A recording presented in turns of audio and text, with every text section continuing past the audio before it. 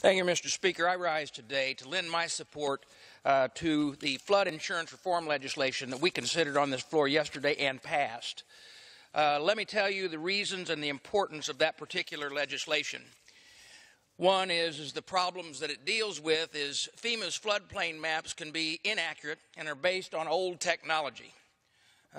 Property owners in the insurance floodplain plans are required to pay flood insurance premiums even though they may not be at risk under the old maps whenever you look at it. For example, today I brought a map from my district, one of the places in my district where these maps are wrong. This is actually Carterville, Illinois. And if you notice, the floodplain comes down here from the north.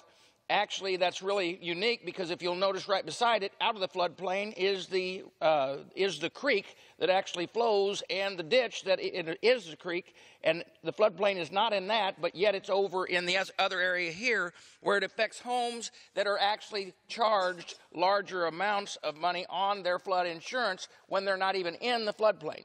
Yet it never even continues to flow on down to Crab Orchard Lake where the natural water flow goes, so those areas are out of the floodplain, according to this mapping. You know, the flood zone maps, here's the problem.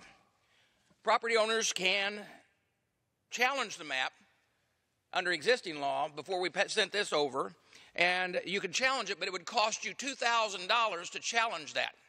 Or if you wanted to participate with your city, the city taxes would then be charged $17,000 to challenge the map. Flood insurance is vitally important and necessary to the people around this nation and the security that gives to others that are not in floodplains for not having a cost dropped on them. But the accuracy of these maps are vitally important. One thing that the two things the legislation did that were vitally important. It's easier and more affordable to appeal FEMA about their maps and whether or not something's in a floodplain. It also uses this higher technology to truly draft the floodplain maps in a way that they're fair and that the costs are not unbearable to many homeowners. Mr. Speaker, with that, I yield back.